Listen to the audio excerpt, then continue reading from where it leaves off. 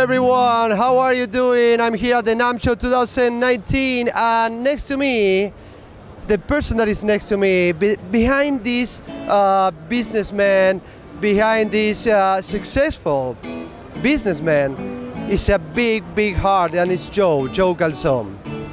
Joe, brother, how are you doing? Good, Lucas. How you doing? Amazing, yes, amazing. Thank you. It's always, as I say every year, great to see you again. Thank you. You're too kind with your words. I appreciate that. Thank you. I mean it. I know you do. I sense that. I was talking with your wife, and I sense that. You're a good man. Thank you. Thank you. I appreciate it. Yeah, it's easier to be nice, unless somebody does you wrong, but let's not go there, right? Yeah. yeah. So, Joe, what have you been up to? Well, you're doing interviews. I just interviewed Carmine. Did you? I saw you the other. Did you? Oh, good. Yeah, and I saw you on Wednesday at the Heavy Metal Rock Hall, or whatever they call it there. That was good. You got some pretty good interviews there, I bet, right? I interviewed Lee Kerslake. Oh, no kidding. Which is, excellent. It's hard to find. Yeah. Elusive. Yeah, elusive. Yeah, and I'm happy that I got Carmine today. So, and we were talking about, the cases and his new album and all the stuff he's doing. Yeah, he's a busy guy also, and as you know, I've studied with Carmine and I've known him since '72. Yeah. So we go back a ways. Wow. And still enjoy watching him play every time we get that opportunity. He's it's a treat. It was your first endorsee, right? Yes, he was. And he stayed with you all these years. Yeah, he's been busy, and he needs the cases, and we take care of him, and he takes care of us. But the first group of cases were made for him when he was with Rod Stewart.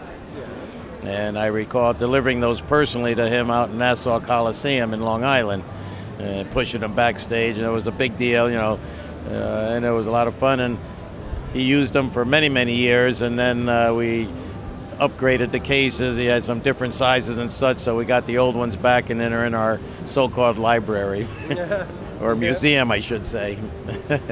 I would like to know about a little bit of the history of the brand. You started with, your family started with Anvil, right? Well, no, Anvil was started by the Vallis family, a fellow named Chuck Vallis in '52, as Acme Pack.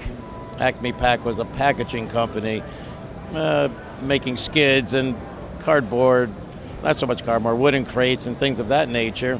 And Chuck's two sons, Larry and Steve, were,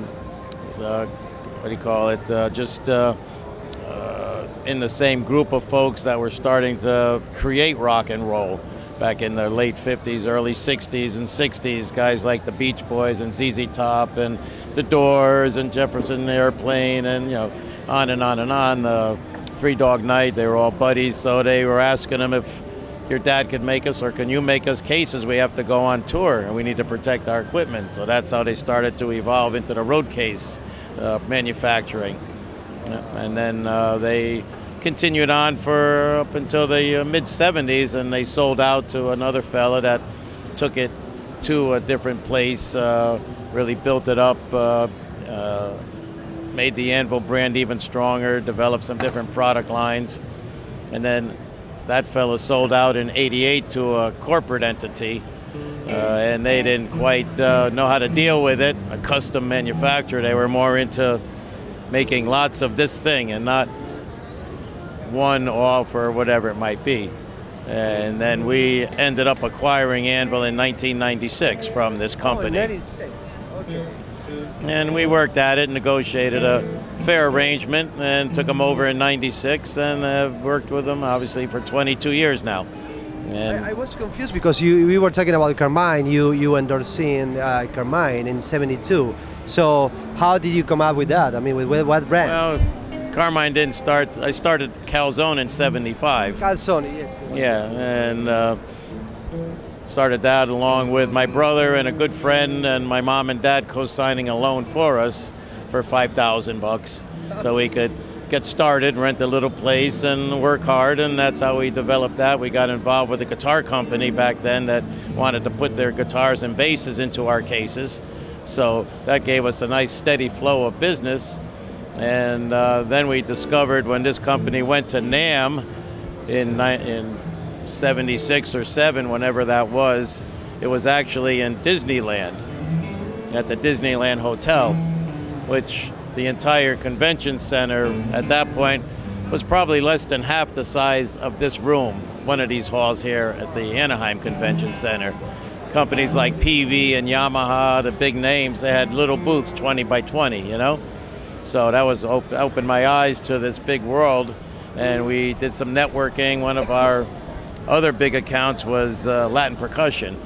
Martin Cohen, who was the founder of Latin Percussion.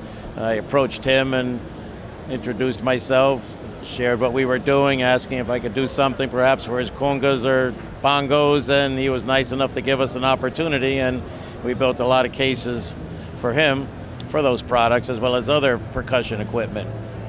That's amazing. Yeah. What is going on right now? Tell me any news with the company, eh? Well, the biggest thing right now is that we're moving our Anvil facility here from City of Industry to Covina, which is only about 15 minutes away. And when we were searching for new buildings, we wanted to make sure we were in a close radius so that our valued employees and folks who have been with us for 10, 20, 30, 35, one gentleman's been with Anvil for 40 years, we were still close so that we wouldn't lose anybody because these are fine craftsmen. Since you are moving, now you can build maybe an entertainment room so we can go and play and maybe bands can play. We need that. That would be awesome. We need to have an entertainment room so we can have jams and also filming and videos and see what else we could do to get our networking going a bit more, right? Yeah. We're a little bit shy on that part of it. I know you can help out.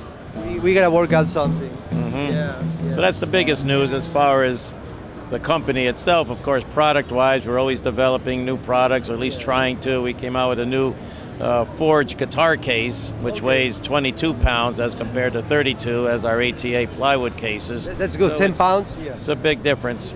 Yeah. And certainly with air travel as it is now, you need to save as much weight as possible. Then to the other extreme, we're building a lot of what we call, or what the industry calls, Cadillac trunks, which are basically work boxes that are 3/4 inch Baltic birch plywood that are manufactured using our CNC routing system so that everything is very precise with the location of the holes and the rabbet joints. Everything is rabbet jointed together, and then it's reinforced inside with an additional 3/4 inch plywood, same type of birch material. The bottom of the case is 1.5 inch plywood because these cases hold chains and cable and all kinds of heavy stuff, so it needs to really be significant. Casters are 4x2 rated at 700 pounds each. And by the time it's done, we coat it with a texture lac material to give it a nice heavy coating on the exterior to prevent scratching and abrasions and such, even though it does, but should it get banged up, it's just take some black paint and looks as good as new. Yeah, very, very handy. Yes, and we are working with a number of different manufacturers here at the show. One of the more prestigious jobs is with Fender. They're reissuing a Jimmy Page Telecaster. Really? From '68, and they've commissioned us to manufacture the cases. So we worked with the custom shop at Fender and developed this beautiful case to house this beautiful guitar, a replica of the '68 version with some flowers and graphics on it, really cool, that Jimmy signed off on. And the case is two parts actually. The top part has the guitar inlaid in the plush area, then it hinges up and reveals the cables and the guitar strap and certificates of authenticity and some other accessory area. That's on display out there, and from what I understand, they've sold their first run out already, and they may increase it, they may double it, so that would be fun. Wow, that's a smart move. Yeah, thanks. Yeah. Sometimes you get lucky. Well, there's anything else you want to share with the people that is watching right now? Well, as always, we're trying hard to continue to improve the product, to take good care of our valued employees as a company, watching the environment, doing what we can to run a clean organization, and taking good care of our friends, the best customer service that you can offer. That's what sets everybody apart. You know, you have a quality product at a fair price, good delivery, but when something does go wrong, which we're all human, it does on occasion, then you need to fix it right away. And rely upon good people such as yourselves and being able to just continue on. So I appreciate your attention and looking forward to coming over for some macaroni. Oh yeah. We have pending that over the years. All right, thanks very much. Thank you. Good job. All right, Lucas. Joe Calzone.